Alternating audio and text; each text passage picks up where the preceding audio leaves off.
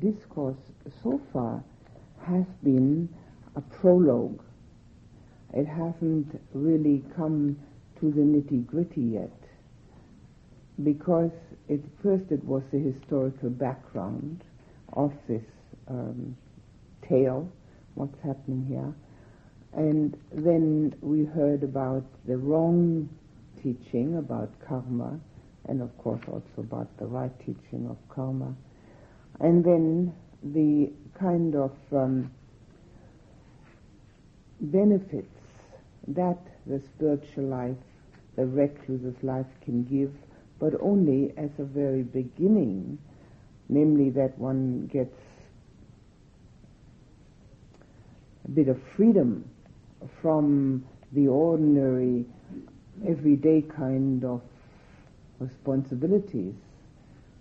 For instance, one doesn't have to make a tax return, which is a very nice thing. And one doesn't have to balance bank accounts. And one doesn't have to have one's cars fixed because one doesn't have one. So it's all these things are a great help in the spiritual life, because it leaves one time and attention and lack of worry, so the mind is freer. It also, there's been some talk about the purification aspect, the purification particularly of our thinking. I've gone into that to some extent, quite in detail, and we now come to that part of the sutta which is this purification through our conduct. And it is that part of the teaching which is sila, morality, virtue. And in this particular discourse, it is explained in great detail, in far more detail than is usually the case, because it goes into it from more angles to show what things can be detrimental to our mind.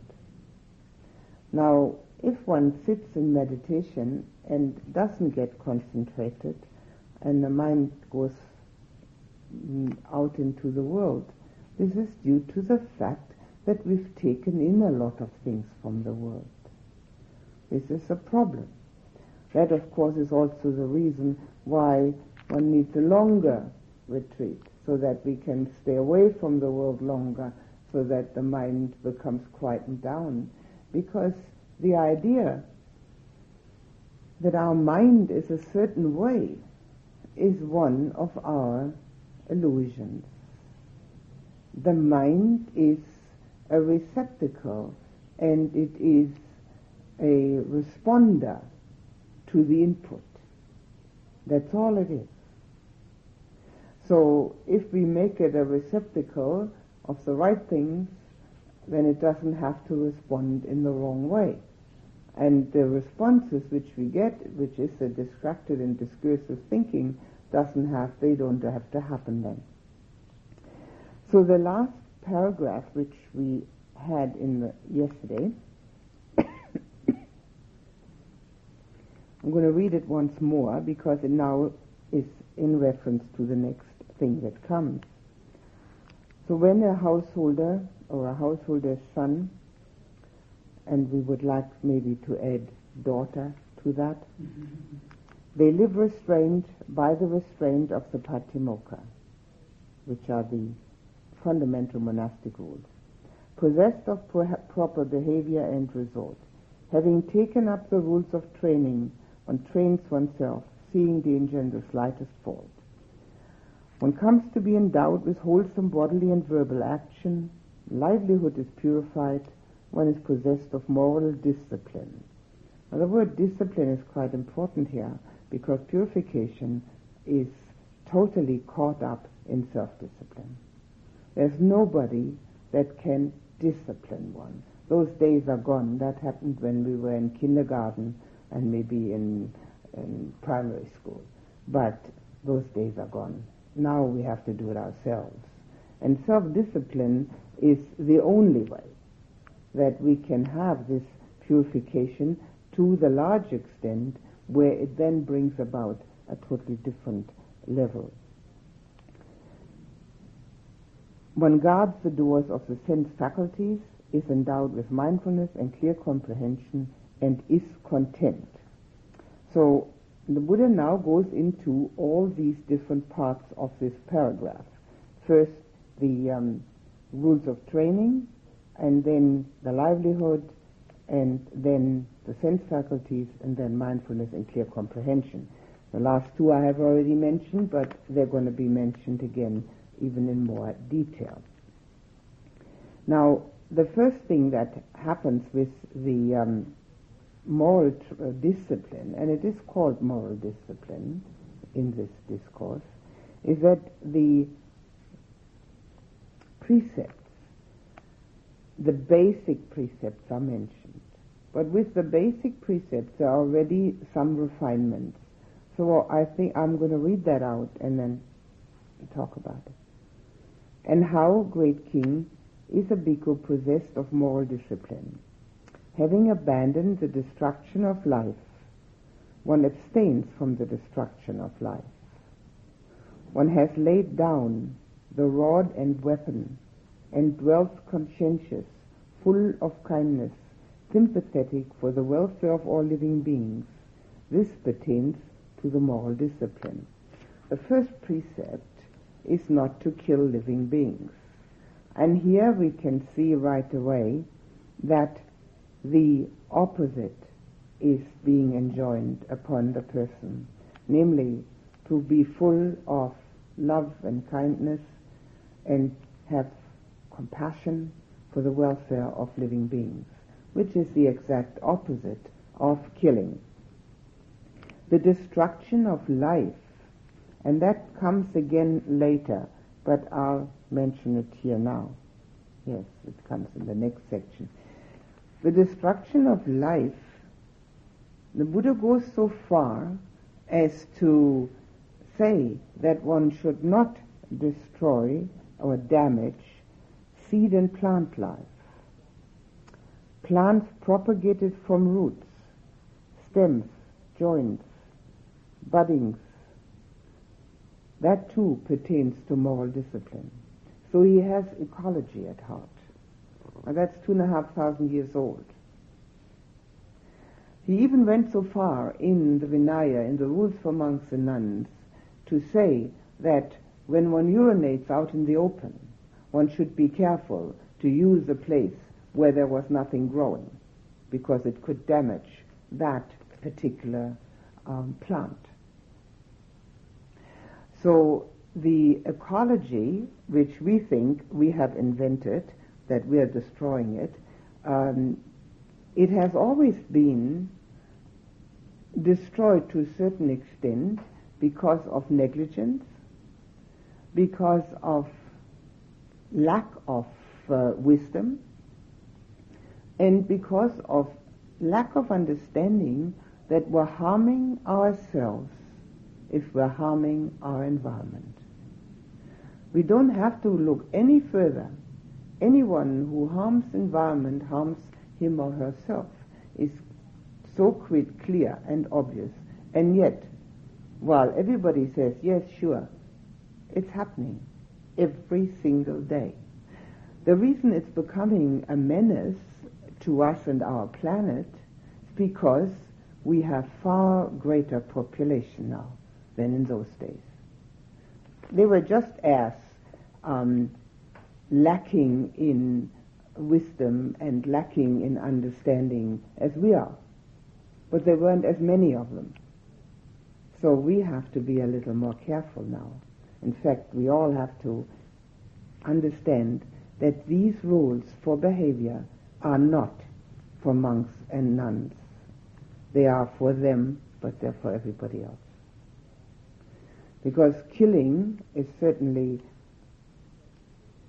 an action which can only bring disaster, nothing else, no matter what one kills. The main reason it brings disaster is because it breeds hate in one's heart. We don't kill what we love. Now, it's either hate or it is total negligence, and it is complete disregard of being careful around oneself, the kind of care that one takes. Now, some people are very good at cleaning up their houses, and they keep them very nice and clean, as they should. The Buddha is all for that. He mentions it. But they have no idea that this planet is our house.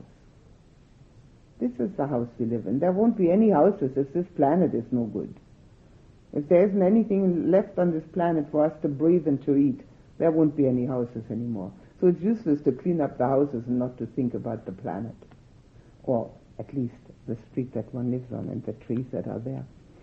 So it is interesting that the Buddha already then had this at heart, and he enjoined all his disciples to be careful about that.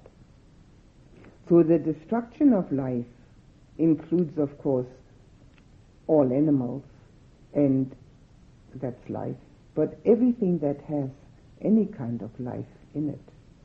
And also, the more one gets an understanding of the lack of individuality and personality that we have, the more we can understand that we are part of all this. We are no different. And in this particular instance, what I'm just saying, the contemplation or the meditation on the four primary elements is very helpful. Now, those of you who've been in the course before have heard this. The others may have. I'll mention them. The four primary elements: earth, fire, water, air, or wind, either way. Now, the earth element is everything that's solid. So it's our flesh and our bones, anything that's solid in us. But of course the earth element is anything that's solid outside of us. And fire is the temperature. Now, it also has the quality, fire element has the quality in the human being of destruction and digestion, which is also destruction. Fire element has the quality of destruction outside, as we know, when a fire destroys, but in the material aspect of the world, the fire element is that which ages. If we didn't have the fire element, there would be no destruction. This ages us. And then we have the water. Now, within us we can have saliva, tears, sweat, urine, blood. But primarily it's the binding element. If we have flour and we put a little bit of water, we get dough. It makes us stick together. If we didn't have almost 80% water in us, I always say that we would probably have all our cells running around separately. It would be much easier to realize that there is no individual person there, because we would have to decide which of the cells is us, but it would be quite difficult to practice, I would imagine. And we'd look funny too. The water element is so important because of the binding that is the reason why we consist of so much water. But what we actually think we consist of is all earth element, because that's all we can feel all the time. And then there's wind or air, and that's of course the breath, the winds in the body. Now, all of these four elements can be found outside of us in nature. And it is a very important insight, meditation, to become aware of one or all four of those elements and relate to that same element outside of us. earth element is very simple. We can feel the earth element of our body touching the earth element of the cushion. Two hard things touching each other. No difference. We can feel the earth element in the floor, we can see it in the earth, in the tree, everywhere. So this is a very important insight method for insight, gaining insight, to see those four in our corporality. They are only to do with body. They do not refer to mind, those four. But if we can see that in a meditative state, it helps greatly to feel integrated into all that exists. The more we integrate ourselves into all that exists, which includes every body, every person, the less alienated we are, the less threatened we feel, the less fear we have, and the more we will become careful and considerate of others and our environment. The consideration of harmlessness.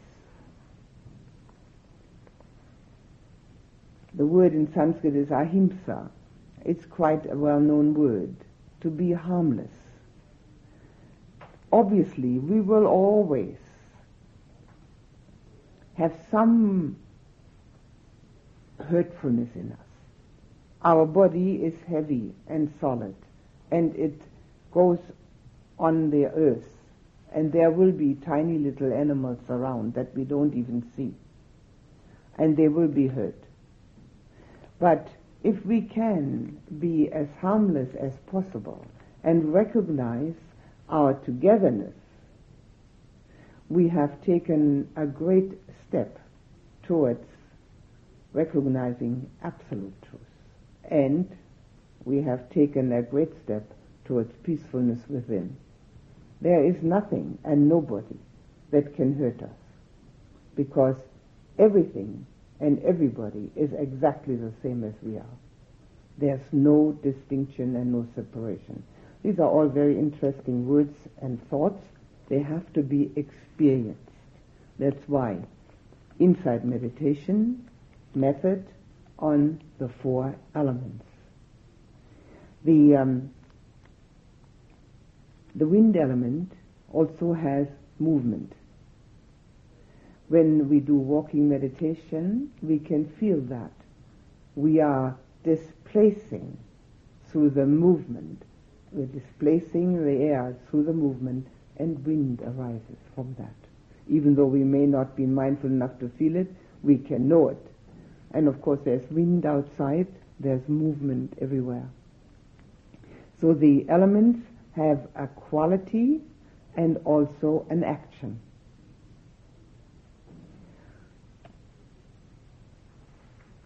The Buddha says that in order to live without destroying life, one has to be conscientious about it. So we have to remember it, and we have to feel ourselves as part of it all, because then it's easy. But if we have to think every time whether we should kill that fly or that mosquito, and actually the Buddha said we shouldn't, but actually it's bothering us, and then there's a spider that's bothering us, and then there's an ant heap in the garden, and we think, oh, the Buddha said not to kill, but it's really a nuisance. And if we have to start thinking like that, it's a chore, it's a difficulty. And then we think, oh, well, maybe we could try something else that's a little easier and doesn't talk about those things. But if we are part and parcel of everything, there's nothing to think about. We wouldn't dream of destroying the spider or whatever we find there. This is in essence the first precept, and it's in essence the first precept for all lay and monastics. It doesn't change. It is, of course, designed to minimize the hate in us. The second one is having abandoned taking what is not given He abstains from taking what is not given, accepting and expecting only what is given. He lives in honesty with a pure mind. This too pertains to the moral discipline. So this goes a little further than not to steal.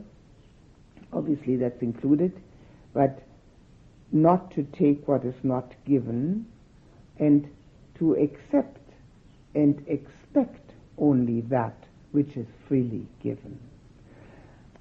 When there is an expectation of getting value for services given, there's no purity. There is a wanting, or there's a marketplace mentality. One does when one is a merchant. Now, in the merchant world, it is done like that. But in the spiritual world, if one should do like that, and mind you, it's often done, if it wouldn't be often done, the Buddha wouldn't have said not to do it. You can be quite sure that all these precepts were broken over and over again, and that the Buddha pronounced them because they were being broken. It's actually said that when he first started his Sangha, the first 65 monks he had, they were all arahants, fully enlightened, and there wasn't a single rule, because arahants don't need any rules.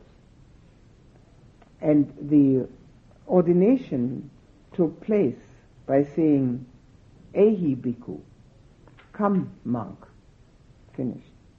Today we have an elaborate ritual of pronouncing precepts and all the commitments that one wants to do. But in those days, the first was only "Ehi bhikkhu" or "Ehi bhikkhuni," come monk or come nun. That was all. Later on, even in the Buddha's time, the precepts started, and they were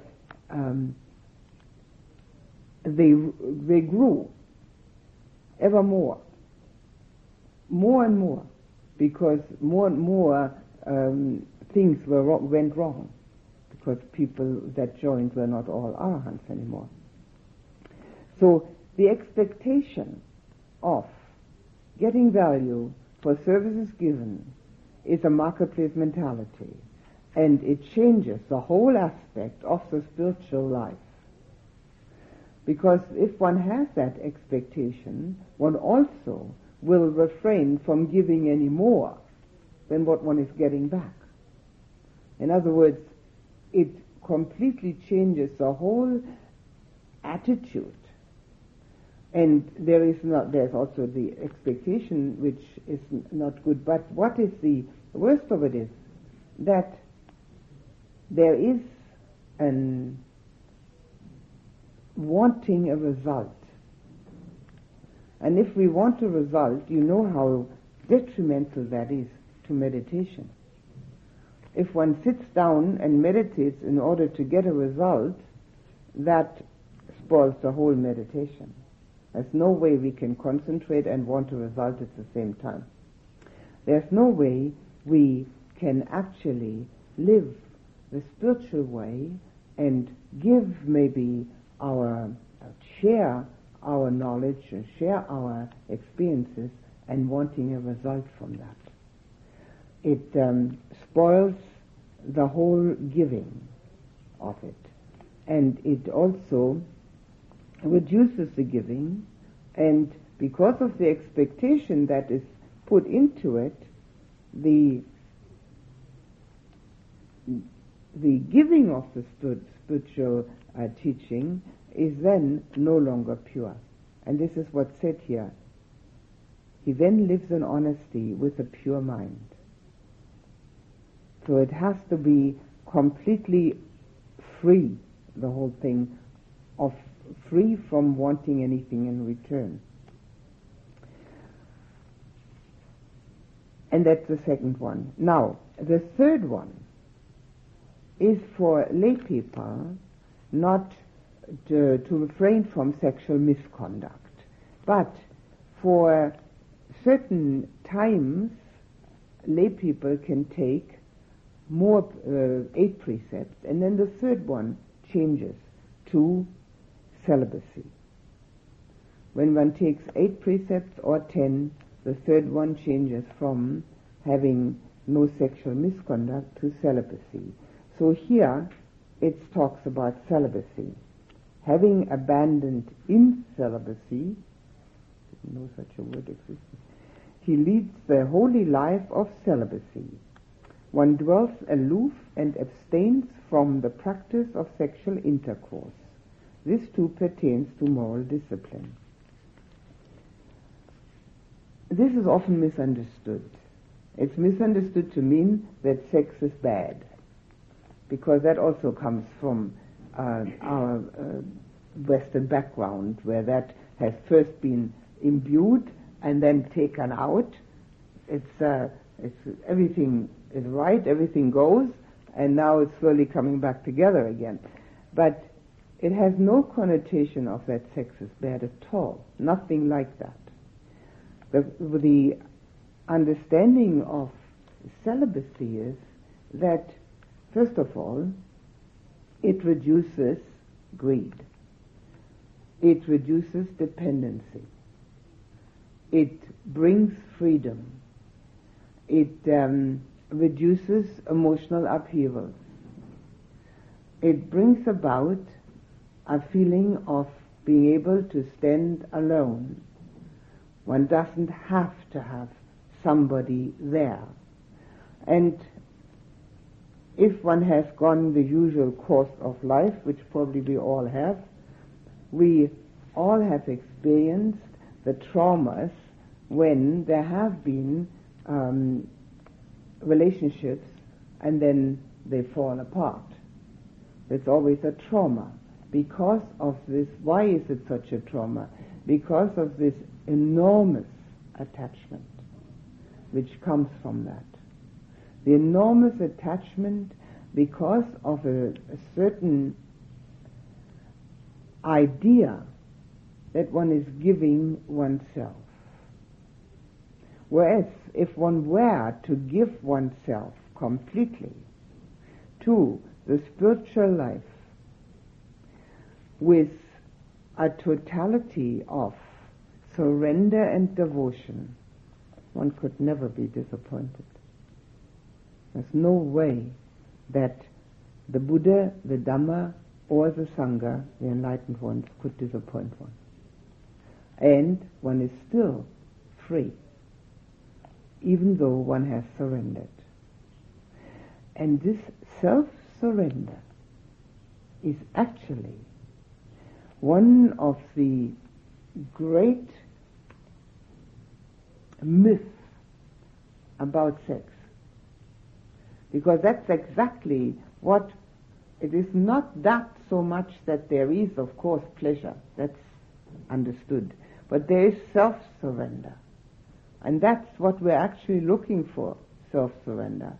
With the only difficulty that then afterwards we'd like to get ourselves back again. But if we were ever to self-surrender, and in meditation one has to self-surrender, otherwise one can't meditate, we will learn from the experience that that is the only way to real happiness. Because the self is public and private enemy number one. There is no other. It's the one that wants. So that surrender that we can have to the spiritual life or the holy life, doesn't matter what we call it here, it's always called the holy life,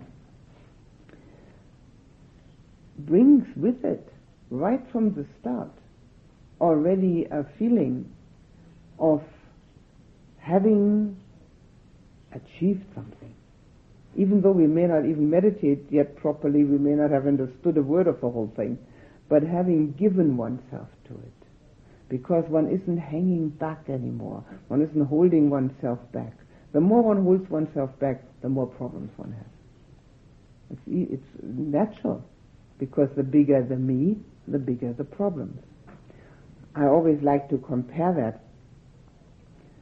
with a very, very fat person. that wants to come through a door like that, and maybe is so terribly fat that that person will hit the doorposts on both sides because it's so fat, and so it hurts to get through the door, or maybe even has to squeeze through. The fatter the ego, the more we will hit all the doorposts that are around, and the more it hurts. So the more we self-surrender, the less it hurts. And it can be proven by everyone for him or herself. Nobody needs to take this on faith. All one has to do is try it out. Having abandoned false speech, he abstains from falsehood, speaks only the truth, lives devoted to truth, trustworthy and reliable. He does not deceive anyone in the world. This too pertains to moral discipline. Now this is the fourth precept. And it's not lying, naturally. But to live devoted to truth is a little more than not lying. And it has as a connotation something else. It has as a connotation that one is devoted to finding absolute truth. Because that is what the Buddha's path is all about.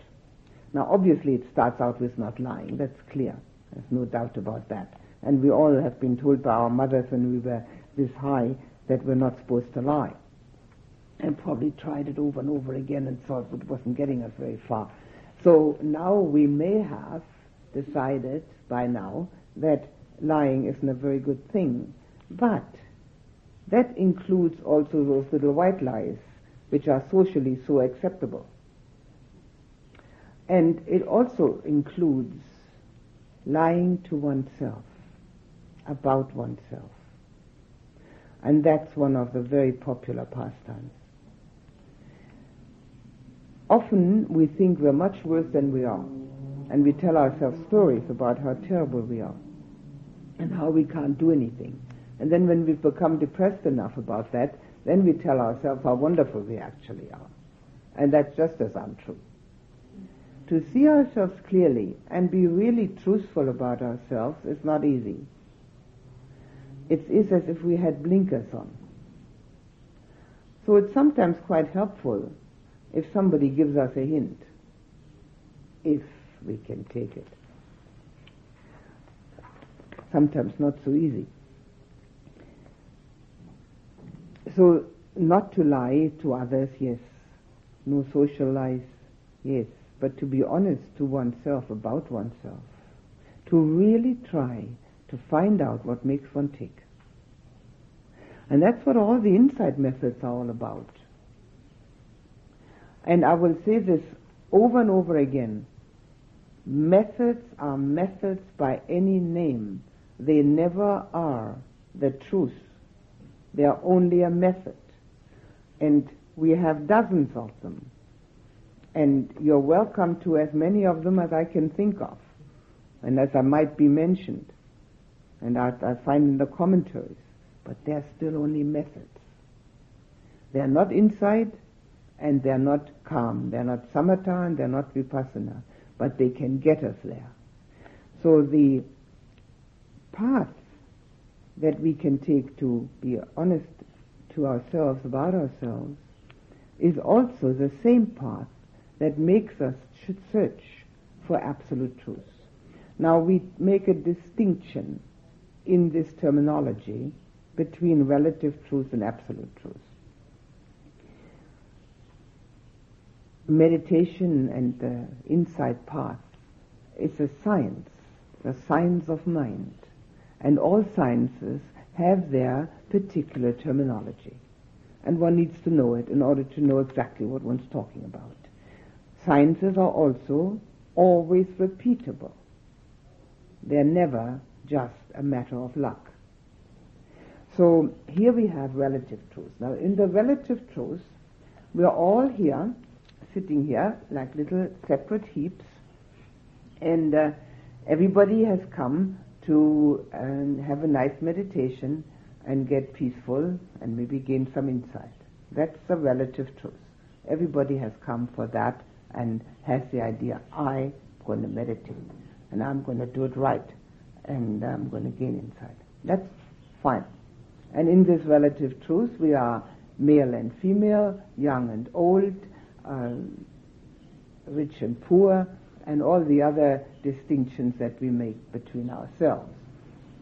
Clever and stupid, whatever. And in that relative truth, we have houses and chairs and statues and flowers and all the rest of it. And we're very familiar with it. But in absolute truth, none of that holds true. And absolute truth looks entirely different. So we always have to be sure also from which standpoint we're talking. And from the standpoint of practice, we're always talking from relative truth. Always. There's always me sitting here wanting to meditate. Now, in the teaching itself, absolute truth will be mentioned, but the standpoint of practice is always relative. And I was mentioning that when I was talking about karma, that as long as we think I'm me, we're making karma. So we have to be careful to make good karma. To live devoted to truth, the Buddha said, also includes not to exaggerate and not to underrate. This is also a common thing that we do that because it also is an ego support. Both are ego support, exaggeration and underrating. So we have to watch that too. It also includes to be trustworthy and reliable. See, this is a far more elaborate explanation of the moral precepts than is usually found. The trustworthiness is a person who would abstain from any falsehood, would never say one thing and do another, would always be trustworthy and totally reliable. Now, if we're trustworthy and reliable, we feel good about ourselves. We know that we can rely on ourselves. And because of knowing that, we have already found a certain steadiness within. Not to deceive anyone in the world. It's a tall order, isn't it? Because in order not to deceive anyone, we've got to be able to speak the truth. And one of the things which makes for good friendship, and the Buddha often talked about friendship, how important it is for the spiritual life. One of the things which makes for good friendship is honesty with each other.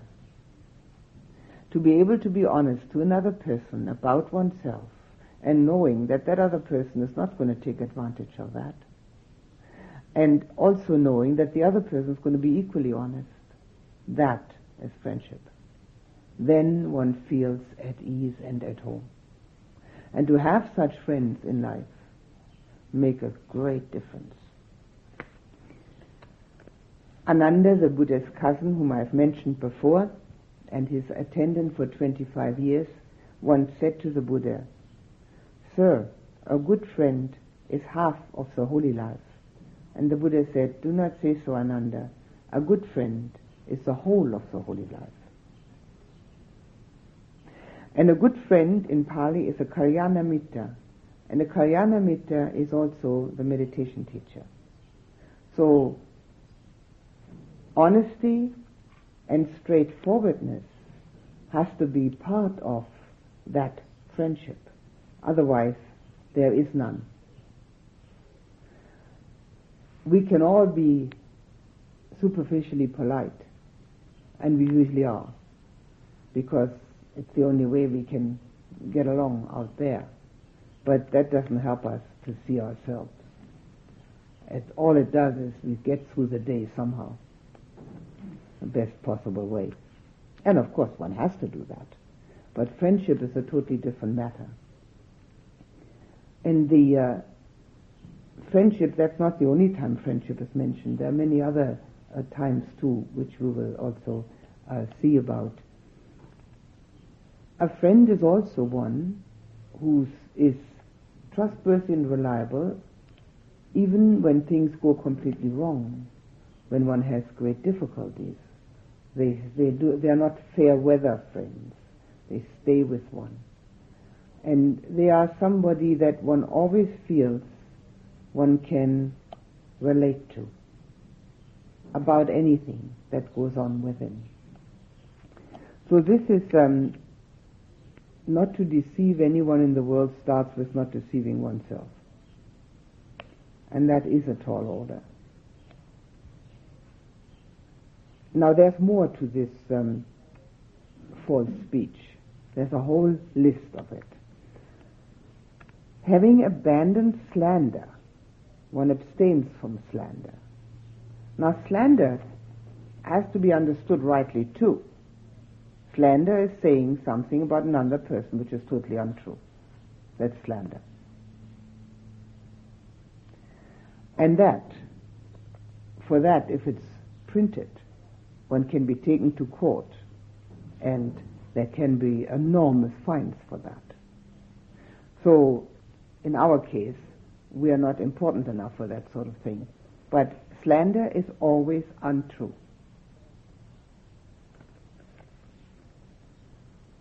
One does not repeat elsewhere what one has heard here in order to divide others from the people here. So not to say something with the intention of dividing friends or acquaintances. Not saying something that one has heard from somebody else so that that person then will be totally against that person that will have supposedly said that. Nor does one repeat here what one has heard elsewhere in order to divide others. Backbiting, in other words, talking behind the backs of people with that intention of bringing them apart. So one is a reconciler of those who are divided and a promoter of friendship. Rejoicing, delighting, and exulting in concord. Being happy when people are together. One speaks only words that are conducive to concord. So the idea is here that it goes further than not lying, then goes further than being trustworthy and reliable. It goes to the point where the speech is being used in order to bring maybe enemies together and make them friends again. In other words, one takes that upon oneself. One takes responsibility. Too often people say, oh, I don't want any part of that.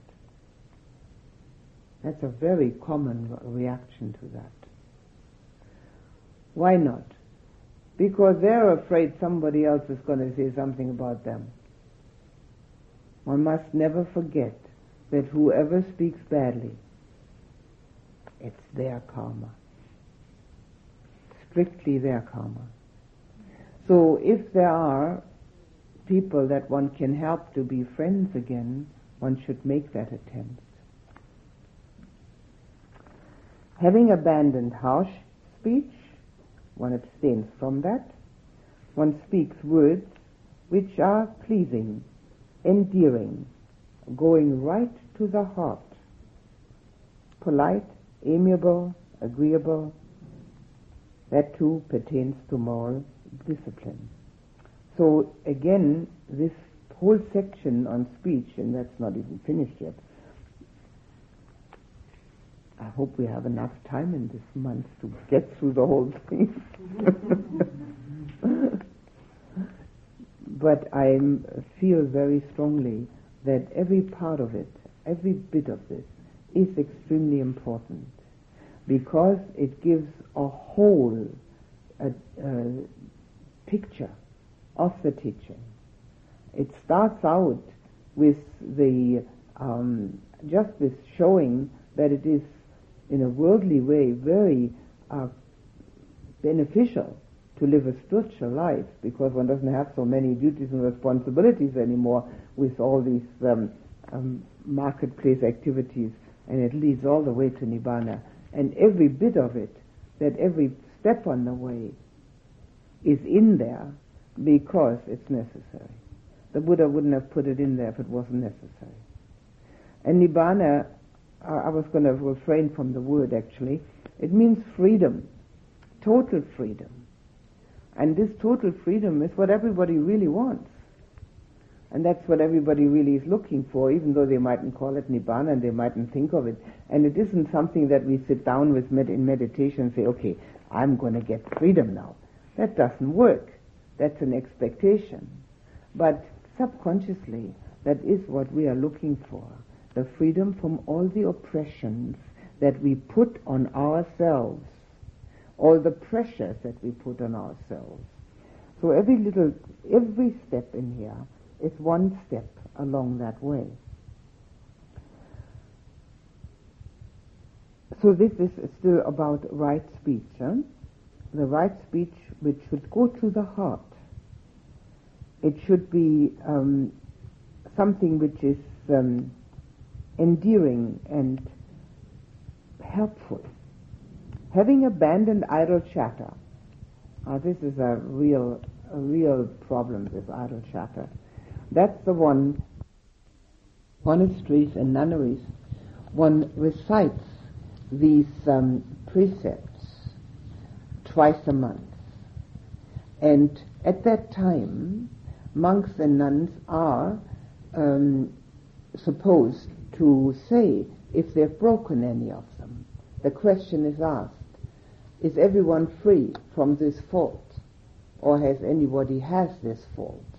And this is a fault that is always there, the idle chatter. It is something which is done out of lack of mindfulness. We lose our mindfulness so easily. It's much easier to lose it than to have it, isn't it? So and speaking, because the Buddha never said that one should be silent totally in this life, is one of the things that is done a lot.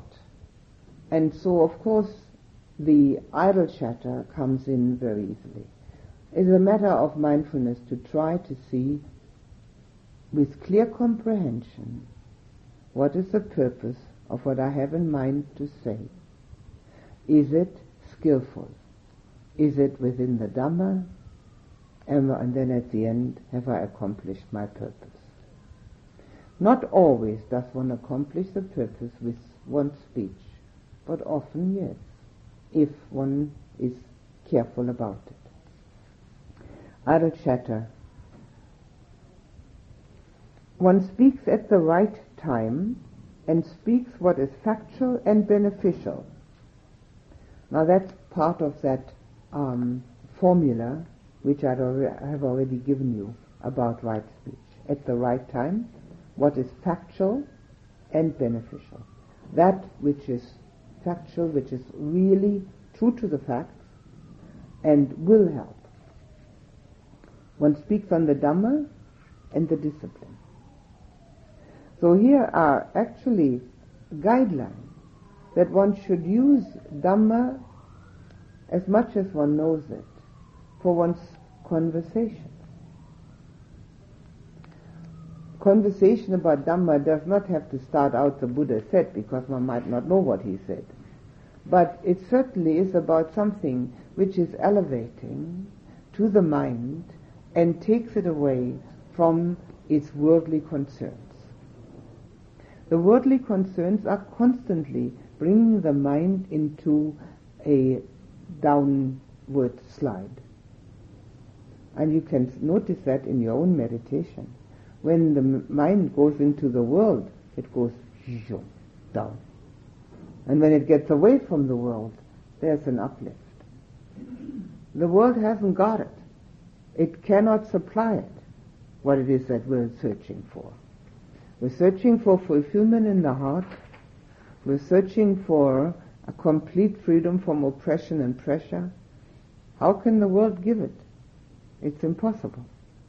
If it had it to give, everyone here is old enough to have found it by now. It just isn't there. So, the words are worth treasuring. They are timely, backed by reason, measured, and connected with the good. That too pertains to moral discipline. Now, these are really very wide-reaching guidelines. That the words are worth treasuring.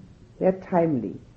They are done at the right time. They're timely. They belong to that which is going on.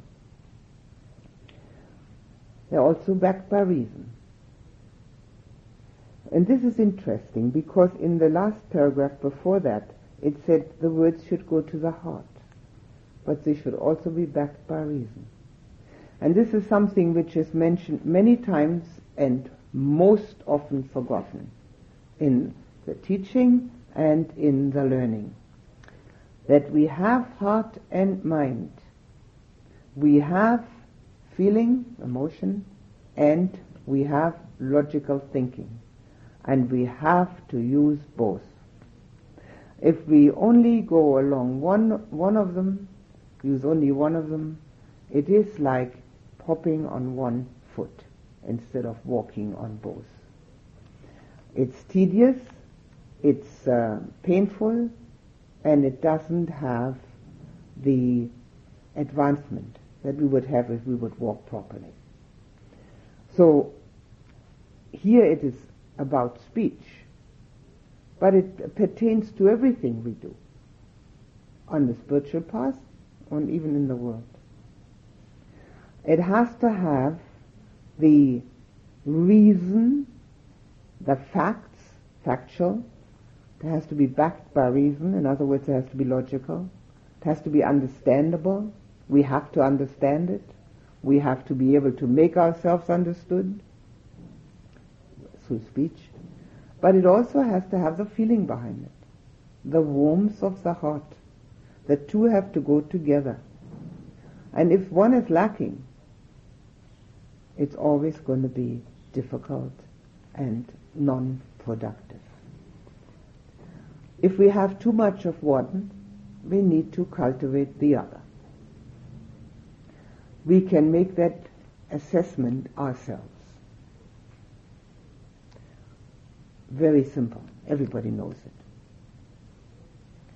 And this is a very important aspect of the teaching.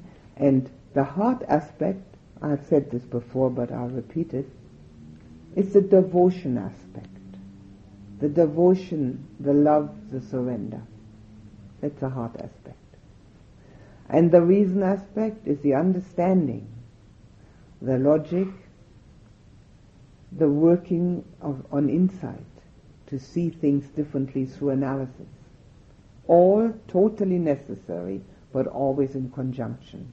We can also say that the pathway towards calm, samatha, is the heart aspect, because all the factors of the meditative absorptions are connected to feeling and not logical thinking. It's impossible to logically think a meditative absorption. So that's the heart aspect.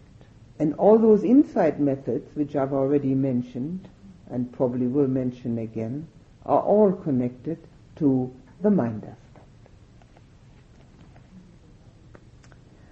So now we finished with the speech. And now this comes separately. One abstains from damaging seed and plant life. Now the damage is something that we will undoubtedly do, because we've got to eat.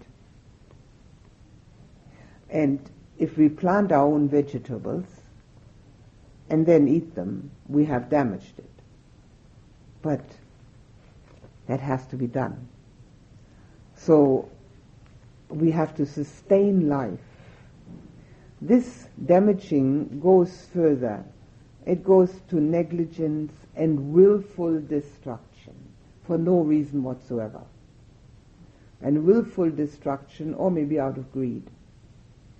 And sometimes, yes, mostly out of greed. And now come more elaborate details of this moral discipline. One abstains from dancing, singing, instrumental music, and witnessing unsuitable shows. And this is usually a point of controversy. What? We're not supposed to dance and sing? The Buddha doesn't like us to have any fun, huh? Well, instrumental music also, witnessing unsuitable shows. It probably would mean getting rid of the TV set. I've never seen so many unsuitable shows advertised as in one of those TV magazines. To dance and to sing and to make music, instrumental music, make music, it takes the mind away from the purification path and puts it on a path of sensual gratification. Now we have plenty of sensual gratification all the time. One of them is eating. We have to eat. We can't live without eating. So there's one that happens all the time. We use our eyes automatically to look at nature. And it's often very beautiful. Beautiful flowers, lovely sunsets. We look at beautiful things automatically. Our eyes go there and we are drawn to it with the mind. So we have those things happen to us anyway. And we will hear things like the birds singing. We can't help that. We shouldn't have to help it. It's beautiful. It's very nice to listen to that. We can sit there and we can become quite concentrated. Near Buddha House, where I live in Germany, there's quite a big waterfall. And often people go there from the retreats. It's quite near, like 5-minute walk. And sit down there. And the sound of the waterfall gets them very concentrated, because it's a very repetitive sound, and also it's very pleasant, a pleasant sound. And bird singing can do it too, if it's repetitive. So we have all these sense contacts without which we couldn't live. And they can be extremely pleasant. And if we have any understanding of this, we would be grateful and enjoy those pleasant contacts. So we don't need to go out and search for more. Some which are much more impactful than those that we get anyway. Instrumental music, dancing and singing, which we do if we do it ourselves, and these unsuitable shows, they have a far greater charge behind them. So our senses are far more used, and it may not be soothing at all.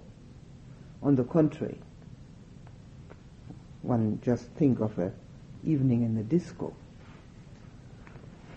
Pretty awful, isn't it? Or is it? I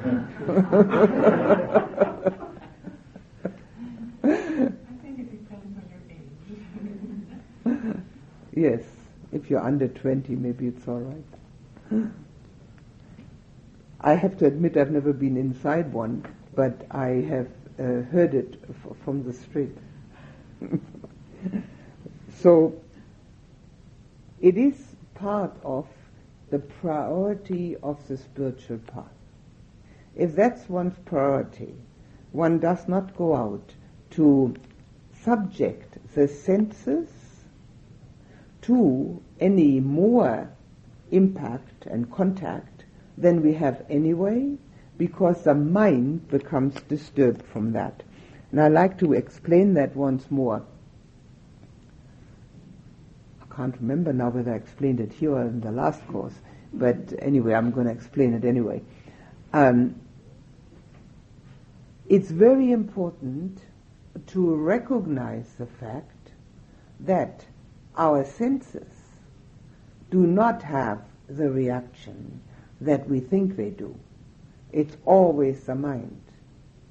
And this is why it is important to abstain from these very strong contacts of the senses, because the mind will react very strongly. The ear only can hear sound. It does not hear noise.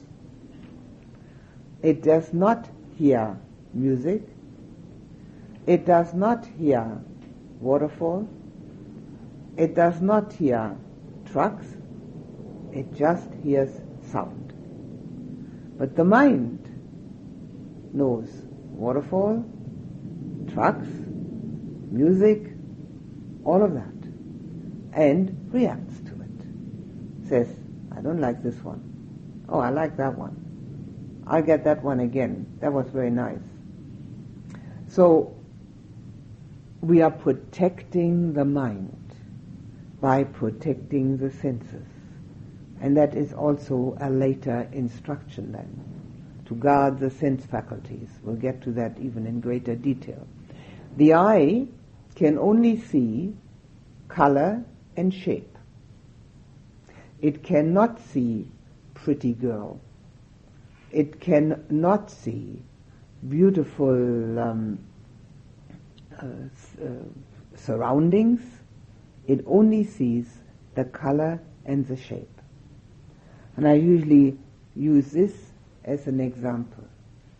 Everybody here knows without a shadow of a doubt that this is a clock. Right? There's no doubt about it in anybody's mind. Now if you give this to a 2-year-old, he may start biting on it thinking it's chocolate. It has the appropriate color for that. But he may also start playing around with it thinking it's a toy, because it also has the appropriate shape for that. And in his memory, there's no clock. There's chocolate and there are toys. And yet it's exactly the same item. No difference. Now that happens to us constantly. And what I'd like you to do is to actually experience this. I'm giving you lots of homework to do so that nobody would get bored. I mentioned mindfulness of the body yesterday, of all movement and action. And I've mentioned the 4 primary elements today as a meditative or contemplative practice. And now, another thing. I've already talked about sound. I've already said that because it was important, because there were a lot of sounds. I'll say it again.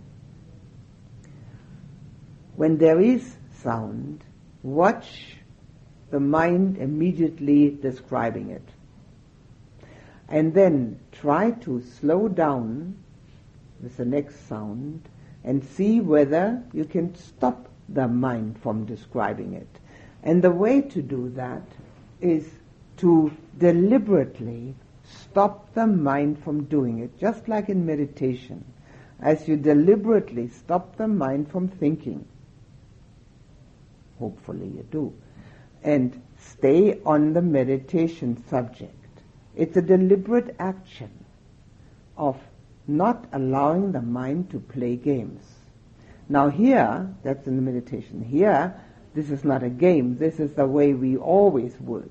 But we don't have to. Because the mind reacts to everything that the senses take in, we are constantly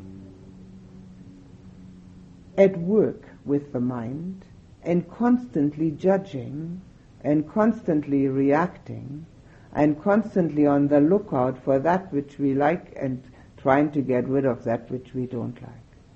And it is makes a life full of pressure and stress and strain. And it's not because we are in a particular situation, it's because we haven't seen what we do to ourselves. I call it the pre-programmed printout.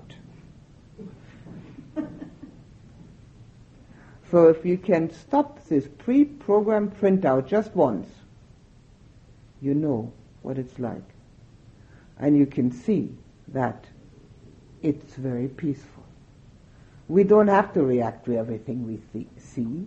We don't have to react to everything we hear. These are the most impactful, the seeing and the hearing, plus the thinking. We don't have to react to everything we think. But now let's just practice on hearing and seeing. It is the epitome of mindfulness to be able to see something, anything, and not say in the mind, leave. It's not even verbal. It's immediate reaction. The mind doesn't even say leave. It's much too unimportant. It doesn't even verbalize. It knows. Stop that knowing. Just seeing. It's not easy. But it's very, very interesting and enormously beneficial.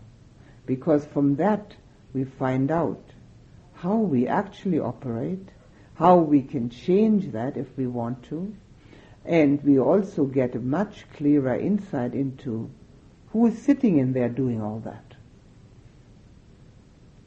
Do it with seeing and hearing. The eye only sees shape and color, the ear only hears sound. And watch the reaction. What's actually happening is, but it goes so fast, we miss the whole thing. It makes contact, then comes the feeling, then comes the labeling, then comes the reaction. We're usually only aware of the reaction. Sometimes, if we are totally uninterested in the object is so neutral that it has not aroused our interest, we are only aware of the labeling. It's very difficult to become aware of the feeling. But seeing we've got all the time in the world, and it's very secluded, we can do it. We can look, we can hear, and watch the mind do its usual program. And because it has this program, which it always follows, we are never really at peace. So we can give it a go and see whether we can change the program and stop it when we want to. Press a button and the whole screen is empty. We also get to know ourselves from a different angle. Maybe I should finish this. Huh?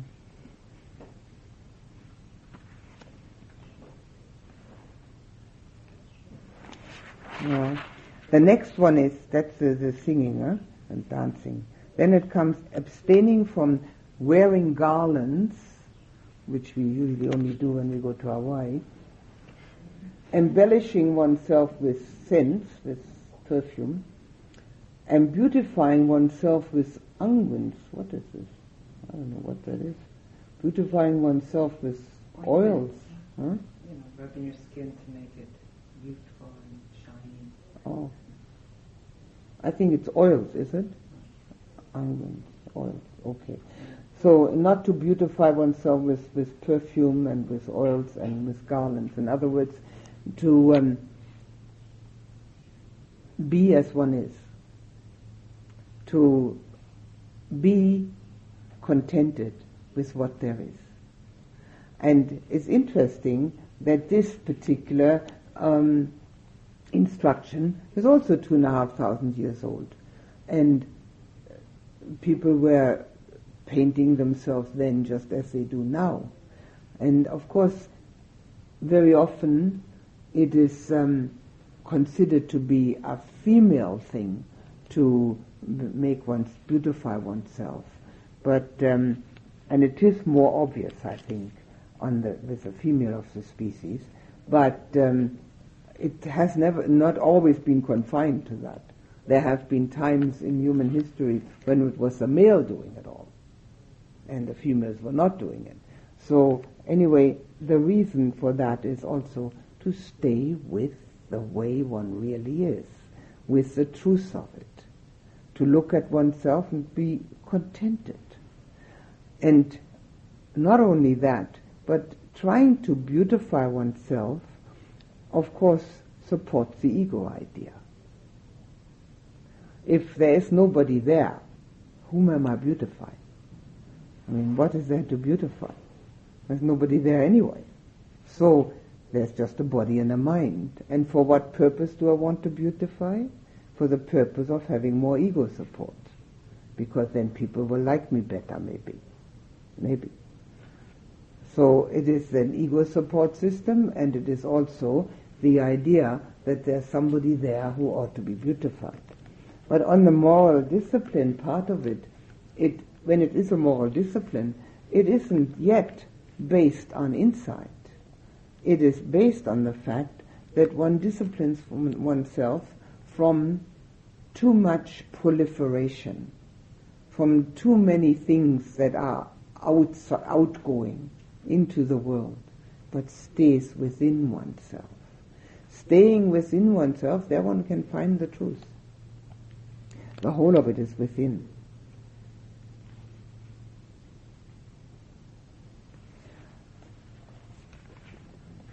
I think I'll stop here and see if you have any questions.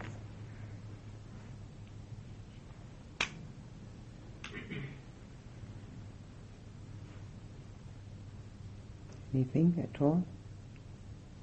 So even classical music is supposedly good music, then one is not supposed to enjoy it? Well, if you're hearing it anyway, you might as well enjoy it. It's also a matter of being very attached to it, not being able to live without it. There are such people who say they can't live unless they have it.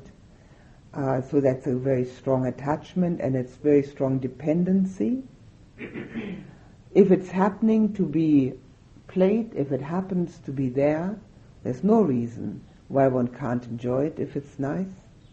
But to go out and try and get it is using one's energy to have sensual gratification. If it happens to be there anyway, that's fine. The Buddha did not say that one has to run away from it, but he said not to search for it.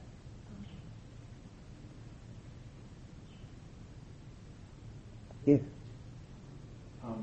Along the same lines, and along the lines of right livelihood, if one's livelihood is in providing sensual gratification, for instance, being a musician, is that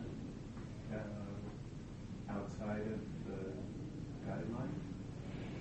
Well, we have, I think, 1.5 pages coming up about right livelihood. Hang on a minute, let's see.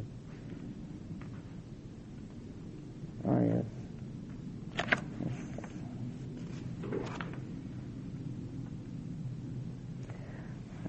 Pages and pages of right livelihood here.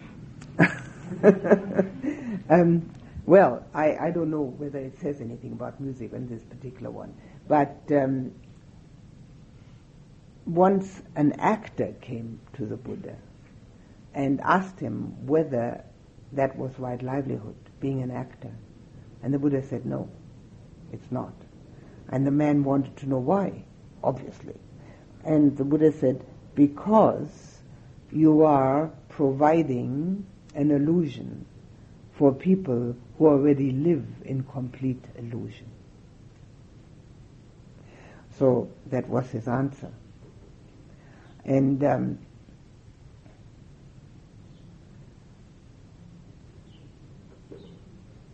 I don't remember anywhere whether he was asked about being a musician, and there were musicians, of course.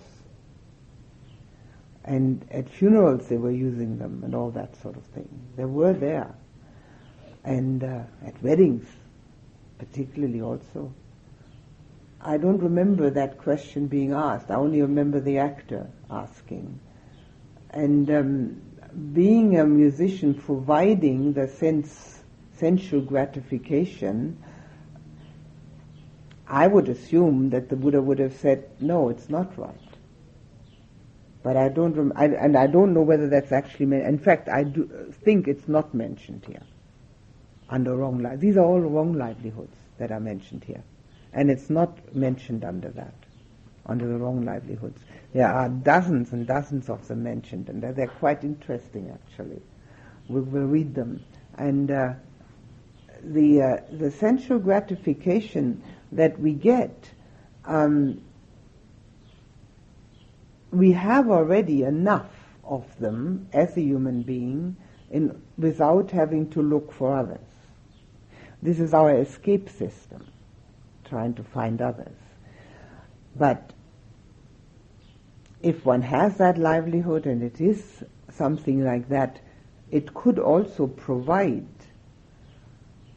a way of letting the mind become very concentrated.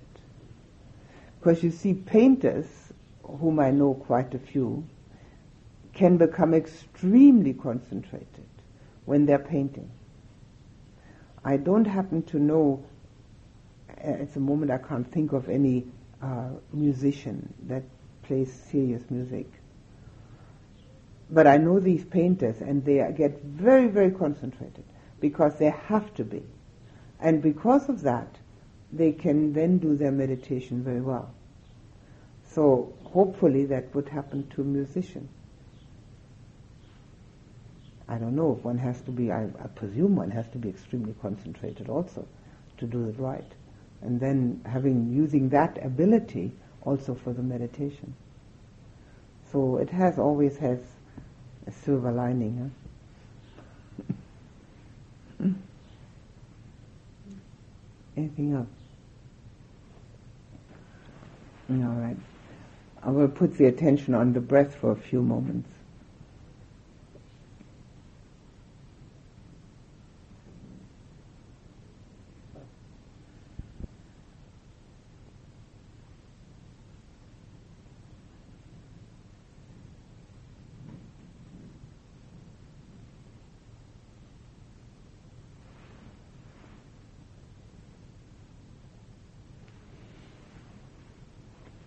And become aware that your heart carries the seed of enlightenment within.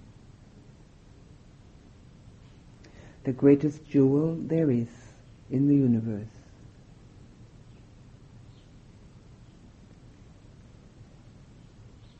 Be respectful and devoted and loving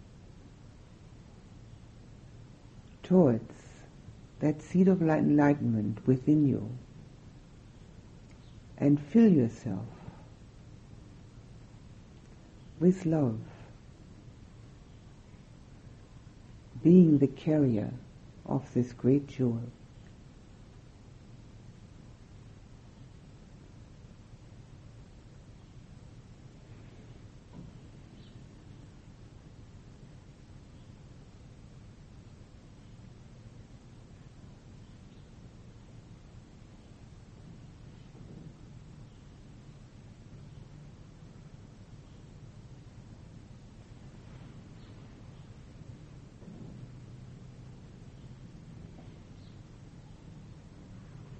Put your attention on the person sitting nearest you in this room.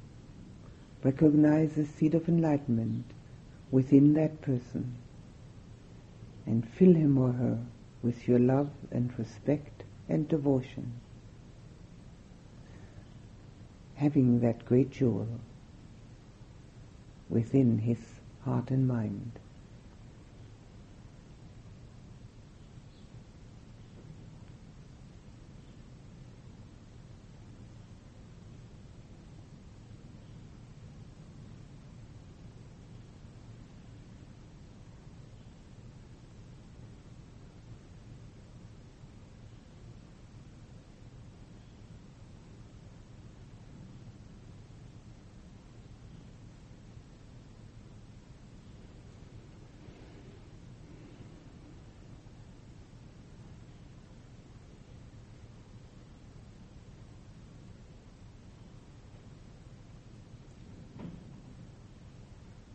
look at everyone here in this room.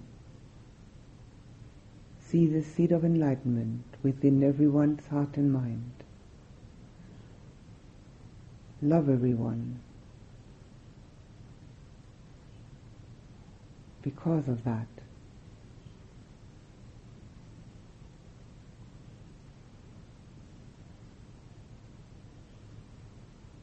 embrace everyone with your devotion towards this greatness that lies in each of us.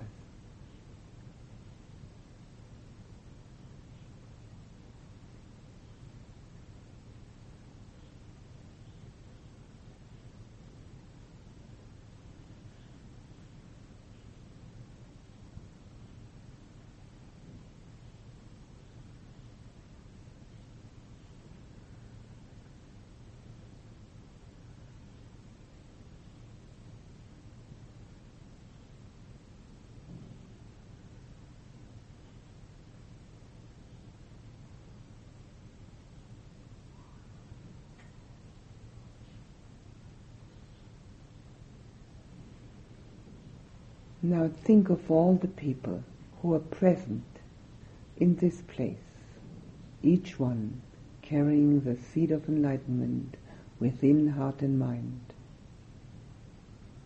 Love each one of them, having this wonderful jewel within. Embrace everyone with your devotion.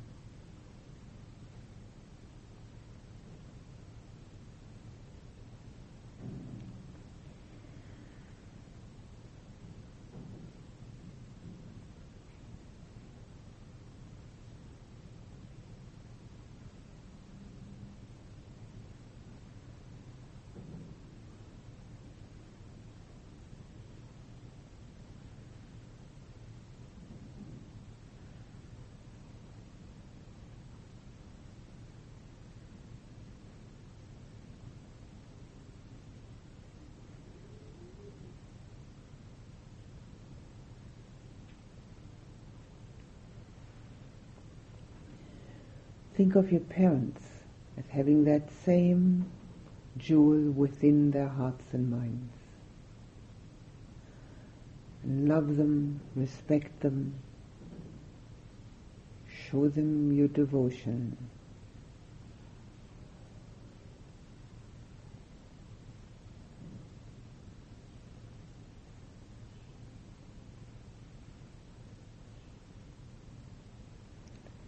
It's the same greatness and goodness in all of us.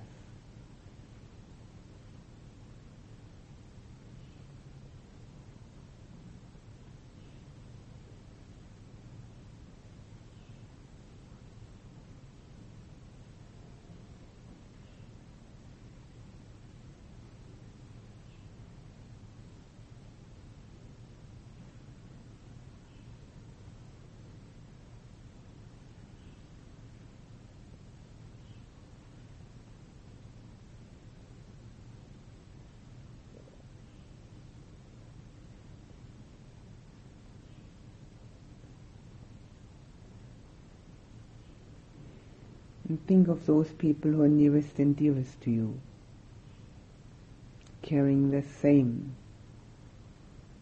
beauty and goodness within. Love them, embrace them. Feel the togetherness.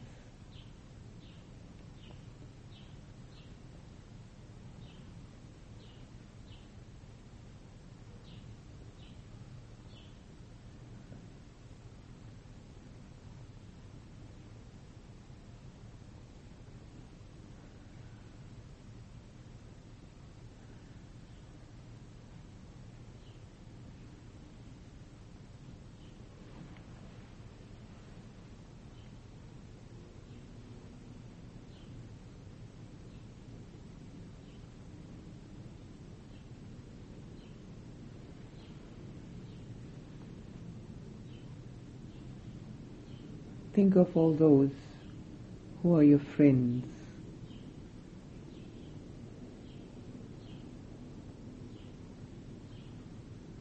having that same jewel within heart and mind.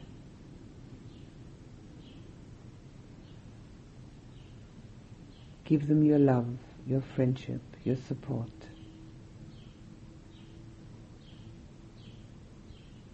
Let them feel it.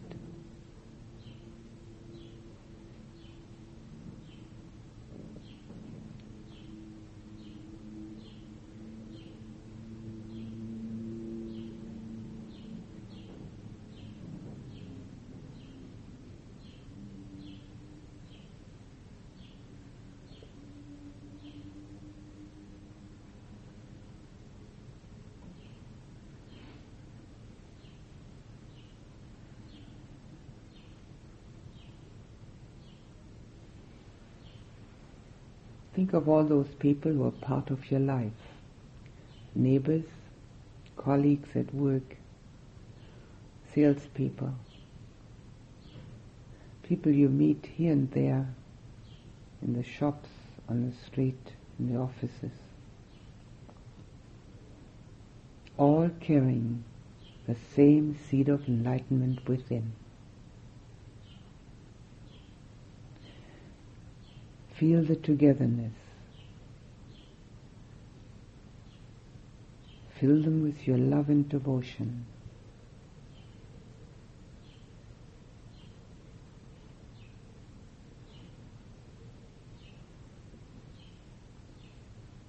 Recognizing the path that we all take towards this realization.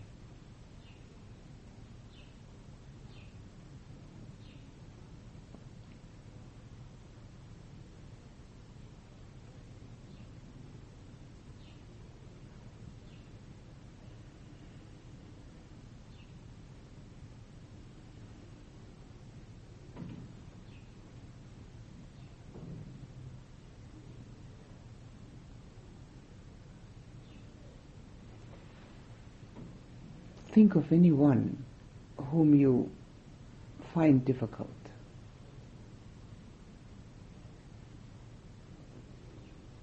Where there's any kind of resistance or rejection or fear or worry, and recognize the fact that this person carries exactly the same jewel within heart and mind.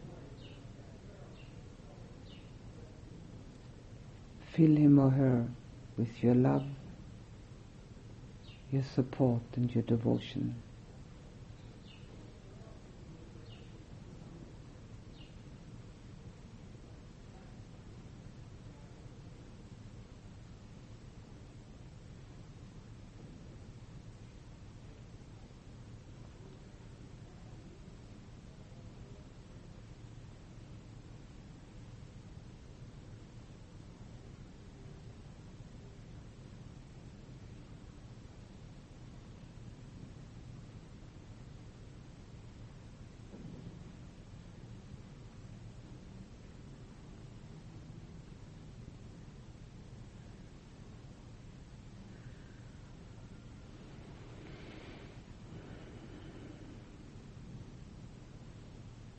Now think of people everywhere, near and far, known or unknown, seen or unseen, all having that same beauty and goodness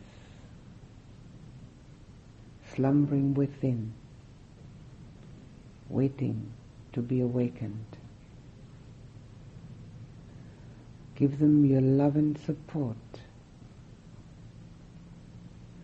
realizing that this is all that counts.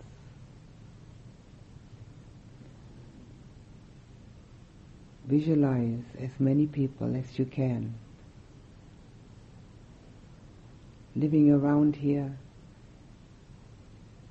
in Oakland,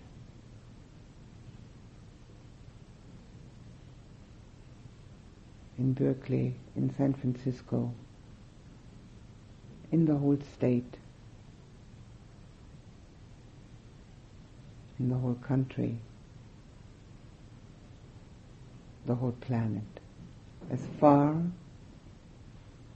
as the strength of your heart can reach.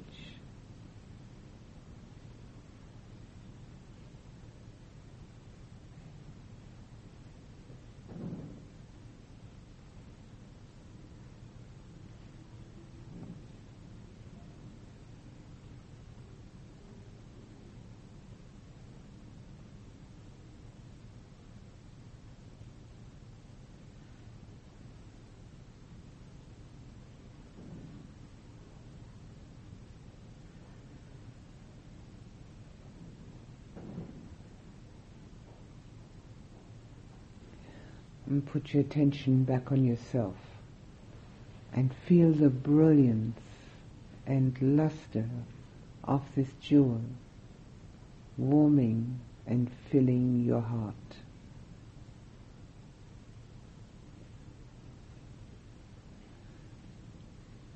Love that.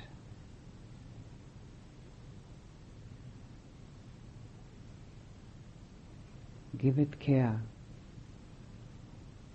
and support.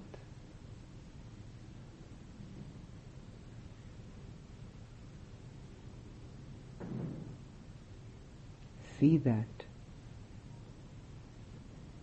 as the most important aspect of yourself, worthy of love and devotion.